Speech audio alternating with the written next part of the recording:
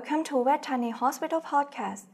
In today's episode, we will talk about cervical cancer, one of the most common cancer in women. Dr. Chutatip Poonsatta, a gynecologist of Vejthani Hospital, is still here with me. Hello, doctor. Thank you for joining us again today. Thank you. Hello, everyone.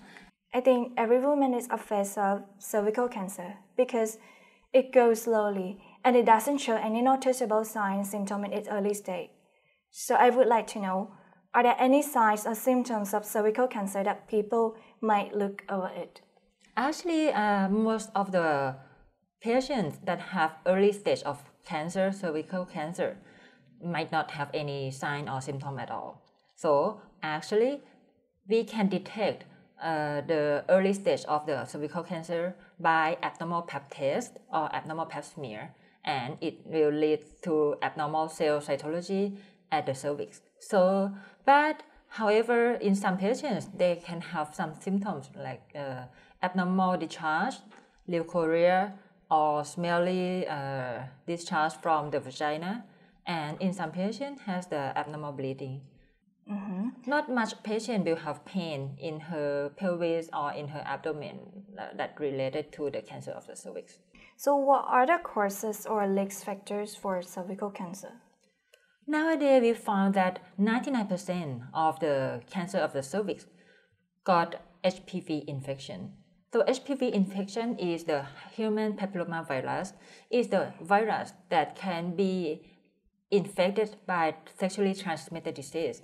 So 99% of the patients got HPV infection, but not in controversy. The HPV infection patient might not have cervical cancer, so it's not equally. So because HPV infection is a sexual transmitted disease, so if the patient has a risk factor of multiple partner, has a history of sexual transmitted disease before, or if the patient has low immunity, like a patient with a HIV infection or patient who need to have the medication that suppress the immunity, that is the risk factor to have the HPV infection and the cervical cancer after. But I wonder, during the HPV infection, in the case that you see that there are some abnormalities, is it able to prevent or reduce the risk of developing cervical cancer? Actually, there is no definitely prevent of the cervical cancer from HPV infection, but we can prevent HPV infection by safe sex, like use condom. It's just like the way that we that we avoid the sexual transmitted disease. But if you got HPV infection already, most of the people who got HPV infection, their immunity can get rid of the HPV virus by themselves. So it's just minority of the patient with HPV infection will turn their cervix cell into abnormal cell. And if in some people that have abnormal cell will turn until they get to be a cancer. So like if you got HPV infection, no need to worry that you will have cancer for sure. No, because normally you can get rid of it, especially if you are aged lower than 30 years old. Okay, in case that cervical cancer has developed, is it able to treat it? To treat the cervical cancer, of course, we have a treatment option for cervical cancer, and it depends on the stage of the cancer. So before we will give the treatment to the patient, we need to estimate the stage of the cancer of the cervix of the patient. If the patient has only stage 1 of the cancer, normally we will do the surgery for them. And this is roughly. So the stage 2 or stage 3 or stage 4, maybe the patient will go to have a radiotherapy, radioactive therapy or chemotherapy. It depends on the cell type of the cancer, and it depends on the stage, and it depends on the condition of the patient. Oh, I see. Okay, last but not least, I believe every woman wants to know the ways of how to prevent cervical cancer. Can you please give us suggestions? Of course, because as I told, the cervical cancer at the early stage of the cervical cancer, patient may not have sign or symptom at all. So the way that we can detect the cervical cancer is we suggest women to go to have an annual checkup. For now, the guideline of the checkup is when the women age beyond 25, if they have sexual intercourse, should have Pap test for cervical cancer screening every year. And if the women who might not have sexual intercourse before, the age is 30. So if you beyond 30 years old, you should have a cervical cancer screening. And nowadays we have the test for HPV infection.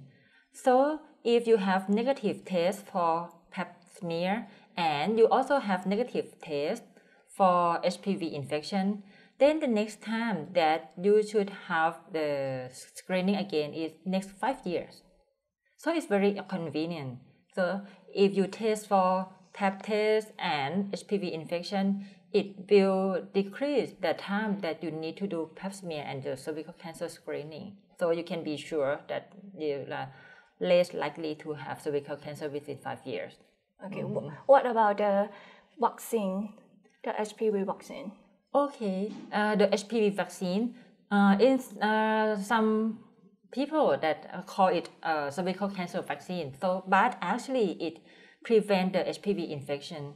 So the vaccine now in the market, they have the 2 types of HPV, 4 types of HPV, and 9 types of HPV. Because HPV, the HPV virus, has many types of the human papilloma virus, but they has a higher group, the high risk group of the HPV infection that can be cause of the cervical cancer.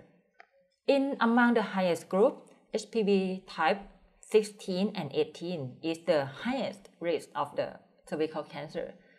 Only 2 subtypes, 16 and 18, can cause of 70% of cervical cancer. So the vaccine nowadays, mostly all of the vaccine will attack to prevent infection of the HPV subtype 16 and 18. And for 4 types of vaccine, they will prevent HPV type 16, 18, that is 70% of cervical cancer, and they add type 6 and 11. But HPV type 6 and 11 can cause genital wart, not cervical cancer. So it can prevent cervical cancer and can prevent the genital wart as well. Right now we have 9 type vaccine. So it will prevent 7 subtypes of high-risk HPV. Add subtype 6 and 11 to prevent genital warts. So you can discuss with your gynecologic doctor any vaccine, any type that you can have to prevent HPV infection and prevent the cervical cancer. Okay, thank you, doctors, for giving us a lot of knowledge about cervical cancer as HPV and also letting us know the ways of how to treat and prevent it. We appreciate it very much. Thank you. Okay, you're welcome. For the next episode, we will talk about the ways of how to lose weight fast but healthily. So please follow us on Spotify and subscribe to our YouTube channel to get a notification when we upload the new healthcare tips for you. See you in the next episode. สวัสดีค่ะ สวัสดีค่ะ